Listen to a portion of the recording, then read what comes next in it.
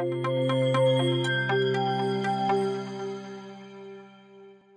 morning, everybody. So, my name is Xuan-Tu from Vietnam National University. I will have this presentation with Dr. Duy-Hieu.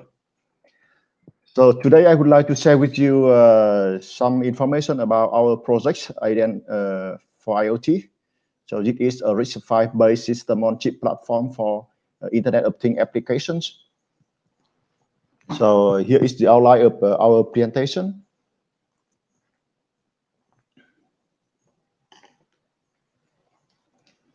So first, we will have some information about the research group, and then we talk about some challenges for the IoT and the security. And then we will introduce a little bit about RISC-V and open source ecosystem for somebody who not yet have this information. And then we will focus on our projects, ADEN4IoT, and finally, we have some conclusion. So in the ITI, so we have a research group focused on RISC-V. So this project, we have around 10 persons. So in which we have 6 staff and 4 students. In this research group, we focus on hardware security and just security for hardware also. And we also focus on some hardware accelerator for AI, for image and video processing. And we are interested in RISC-V and open source ecosystem. And we have also some activities on analog and mixed signal design and hardware software co-design. So here you can see some picture from our members, myself here, Dr. Hieu. Maybe I need the pointer. And Mr. Duy-Hieu is PhD student who is working now for lightweight ECC for RFID. Mr. Ning for PCB and embedded system development. Mr. Xuan for system design and IP design.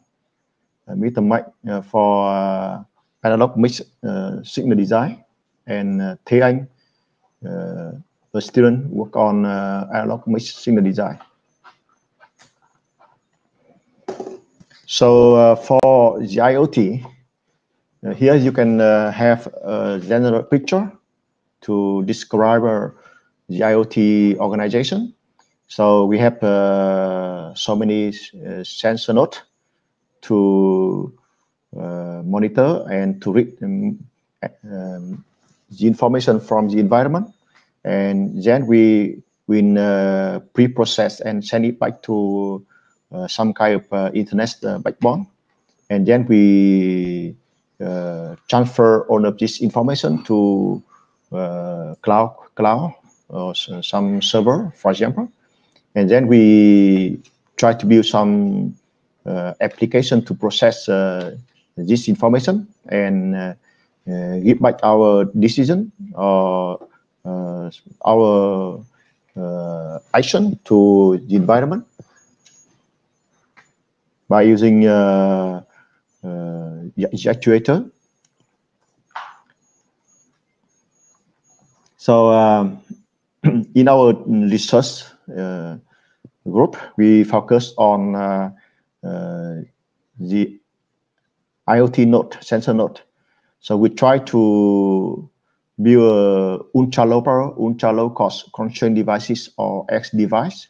As the last presentation, we can see that there are so many IoT devices, maybe 50 billion in a few years.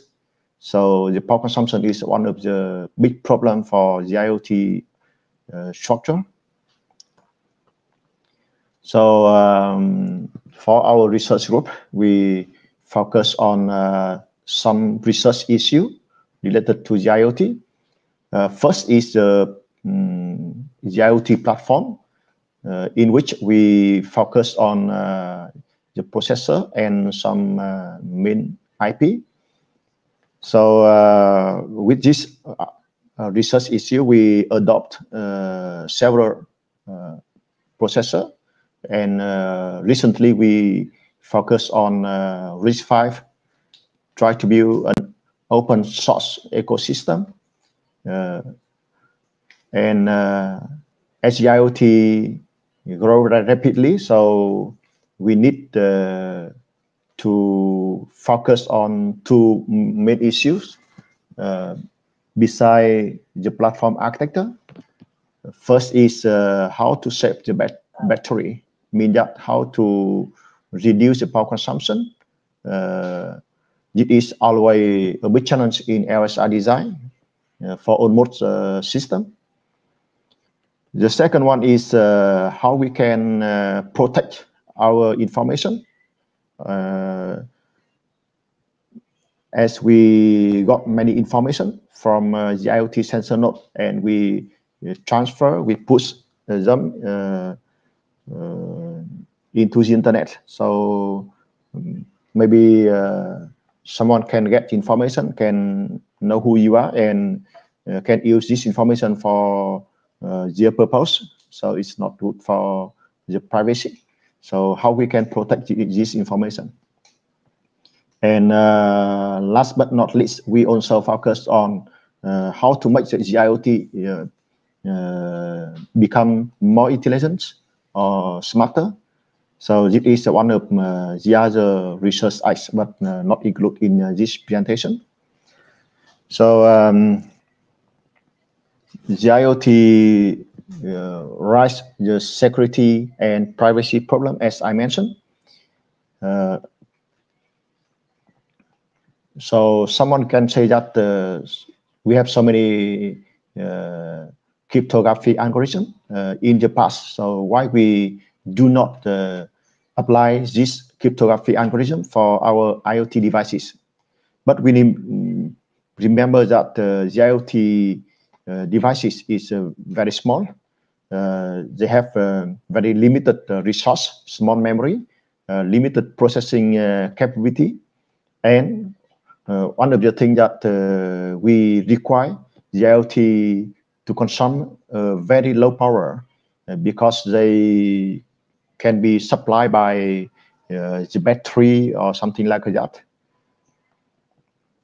And so this one of this leads to the challenge in apply cryptography algorithm on IoT devices.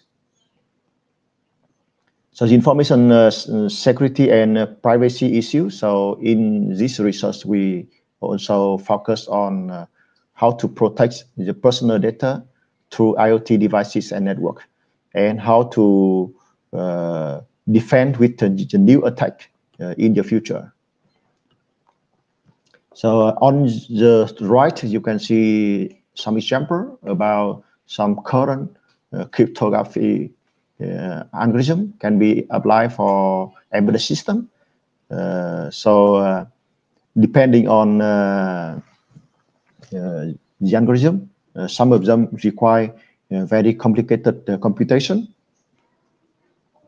and can be used in some bigger system. However, they will consume power consumption and also reduce the system throughput. So our project, we design an ultra low power IC with the security feature for IoT. For security requirement, we must focus on the data protection and data integrity. And besides that, we need to focus also on the authentication and identification and communication protection, and also some firmware software protection. So in the past, we can have some cryptography algorithm, but can be separated into category, the symmetric cryptography and asymmetric cryptography. So the symmetric cryptography, so we have to use the same key for the encryption and decryption. And for the asymmetric cryptography, so we use the public key and the private key for decryption. So the advantage of symmetric cryptography that we can process rapidly, and we can reduce the power consumption. The advantage of asymmetric cryptography that we can increase the security level of our system. So in our projects, we focus on symmetric cryptography. I'm providing a low cost and low power primitive to support our requirement. So now I move to the RISC-V and open source ecosystem. So as the last presentation, talk about the development of RISC-V community. So there are so many RISC-V cores and system on chip available. For example, you can find more than 110 RISC-V core and more than 30 system on chip platform, and completed SoC from many organization, Punpino platform, Chipjack, and from Berkeley and Andes technology, and so on. So the RISC-V ecosystem, we can have a compiler. We can use the GCC or area VM. We have the simulator, the validator, and file sim for FPGA. We have some kind of IP, very useful IP, such as the test chip IP and the cryptography. We have the interface for communication, the AXI4 and Thai-Link.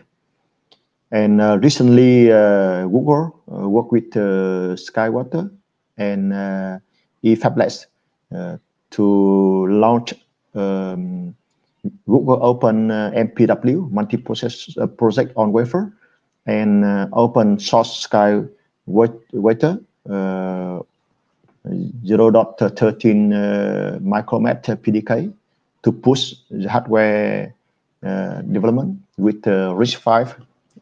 So I think that it is an opportunity for Vietnamese researcher to contribute to this project, and we can go ahead to get the chip tape out with Google Open MPW. And in this opportunity, you can try to focus on some kind of research topic.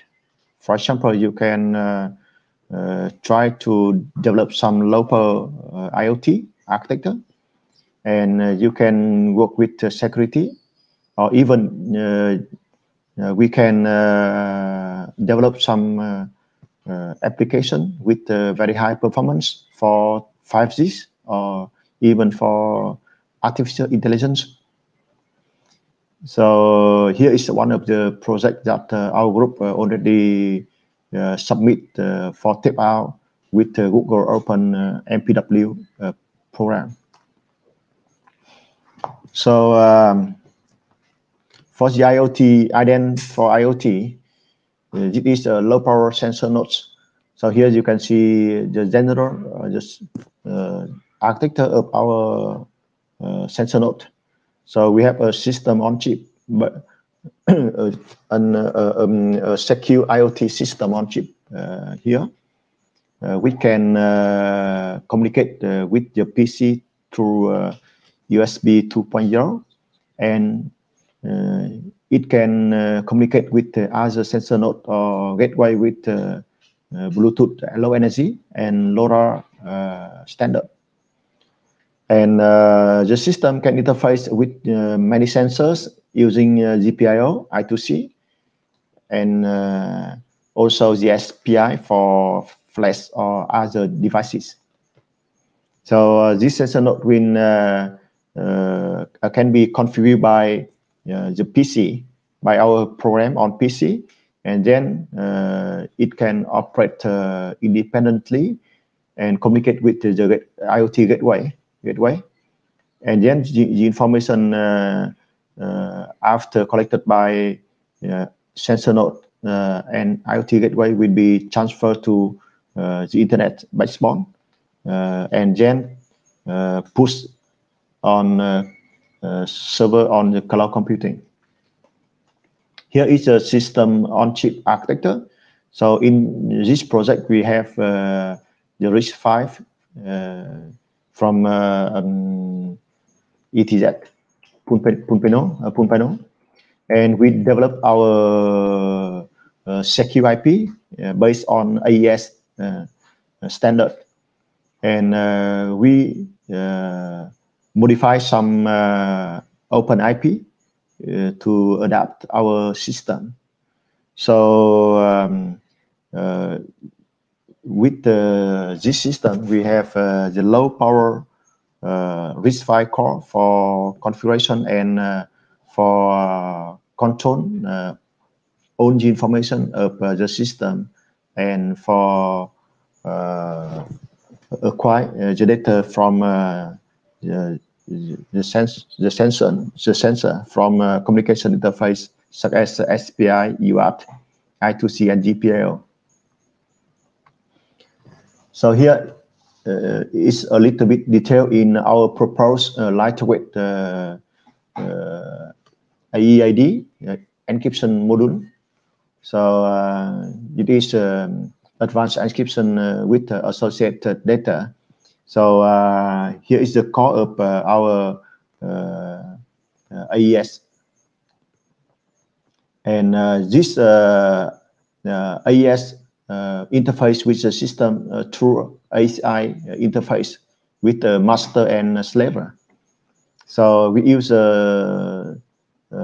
one interface for configure our AES core thanks to the system configuration registers, and then we use another interface to transfer the data from the system to the AES and from the AES to the system.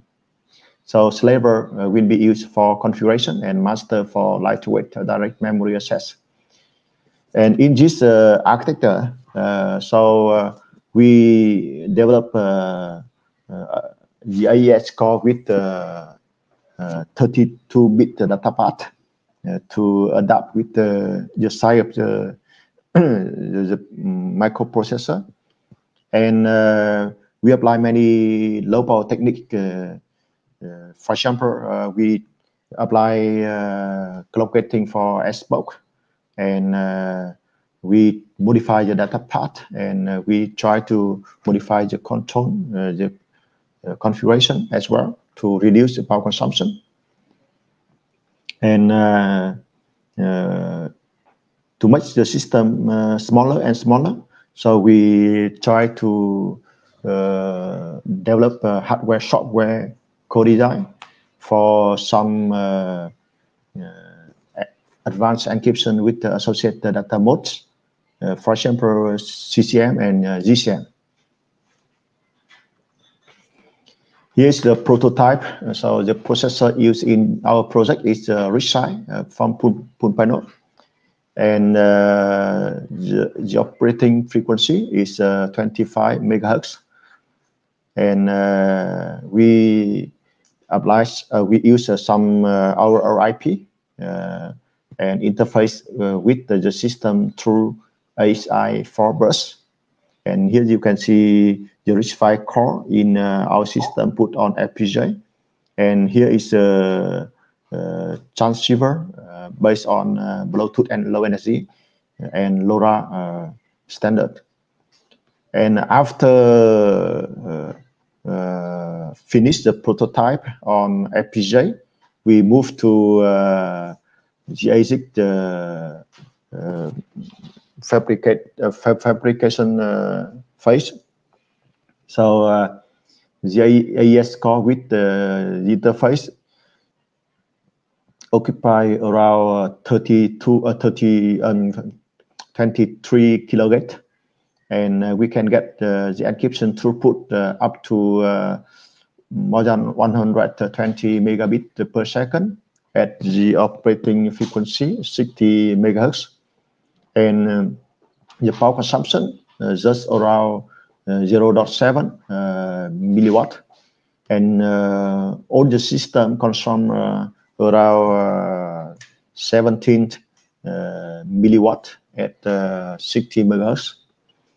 And if we count just only the system without IO cell, so the system consume around 10 milliwatt. This is the layout for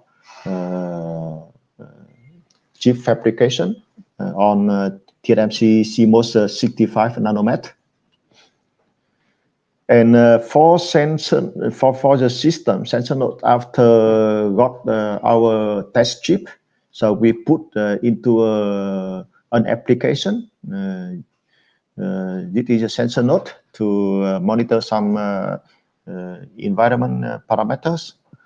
So we build the system with the power supply around 3.3 volt to 5 volt, and the operating frequency can be varies from 10 to 60 megahertz, and we use memory SPI flash to store our software program, and we use some the Bluetooth low energy and LoRa transceiver for communicating between the sensor node and the sensor node between the sensor node and the gateway. And we use several sensors, air quality, PM 2.5, and also PM 10, the CO, and hydro, and so on, and pH and temperature to monitor both air and water.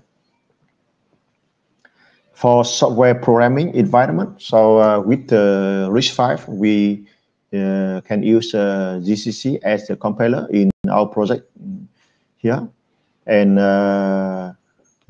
it is quite compatible with Arduino. So if someone are familiar with Arduino, you can program RISC-V easily. And we use SPI interface for debug our system. For library, we can have AES and AEID encryption, and Bluetooth low energy, LoRa for ATX 1280 transceiver, and the sensor as well.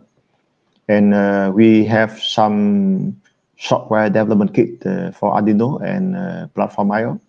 And for the interface, user interface, we use cloud platform, the Node-RED. And here's some information about some picture about our demonstration. So here's the main board of our system, and here is the total system with the transceiver and some connector and adapter for sensors. And we also make a 3D make a box with 3D printing to protect our system when we put inside or outside the house. And here's the user interface to monitor air quality, water quality, particular matter, and so on. And finally, the chip active power is 17 milliwatt, and the full system power consumption is 40 milliampere at 3.7 volt, and we think that we can optimize more for the power consumption by apply some kind of low power technique in software, for example, standby and normally cut off and so on. And here's the real demo demonstration at Hoa Lạc High Tech Park. So we bring our system and run the system at Hoa Lạc High Tech Park to monitor in the lake and in the building at the manufacturer. And okay, so I go a little bit quickly because we lost some minutes for the technical problem. So for this project, I would like to conclude something. So we have both challenge and opportunity for developing processor hardware for security and low power solution for the Internet of Things by using RISC-V. And in our projects, ADEN4IoT, it is a platform for secure IoT application built from hardware software ecosystem. So we already propose our low power AES course, and also in this project we develop a lightweight DMA interface to accelerate AES encryption, and we also develop hardware software co-design for advanced encryption associated data modes for AES, and we use a single RISC-V processor, Punpano, but for more complex system, we can use multi-core RISC-V processor for the application. And the software development environment and library for data encryption communication sensor are almost available for us to develop such kind of system. So that's on my presentation. Thank you for your attention, and wish all of you have a very great New Year 2022, and wish that many engineers, many scientists use RISC-V and found it's interesting for their work. Thank you.